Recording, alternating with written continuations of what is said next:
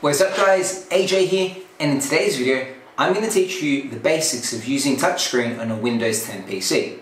So the most basic thing you can do on a computer is select things, right? So on a Windows 10 PC, pretty intuitive. If you want to open something, just simply click on it. So you see here, I've just opened the internet and I've maximized it and I just did a simple click, right? What if you wanted to right click on something but you don't have a mouse? On Windows 10 you simply press and hold on the screen for a second or so until a square populates around your finger, and then you let go.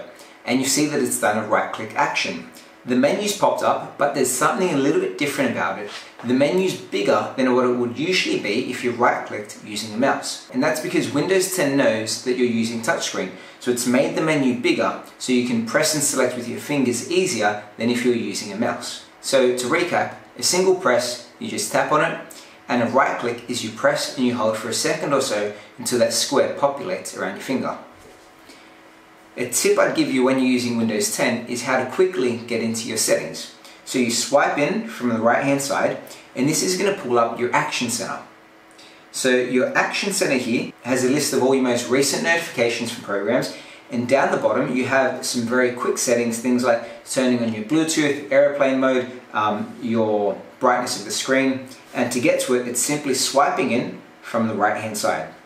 A tip I'll give you here is that don't swipe in on the computer screen, but have your finger just a little bit off so it's on the bezel and swipe in. This way the computer knows that you're wanting to swipe and not select something on the edge of the screen. What if you had multiple programs open? So now I'm going to open the internet, YouTube and Canva.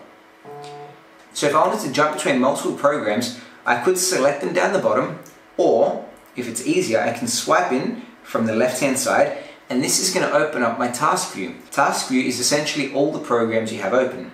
You can add things like new desktops, also easily switch between different programs. I can jump from the web browser, swipe in, go over to Canva, swipe in again, and see everything that's open. From here I can also do things like close, so I can close, for example, YouTube.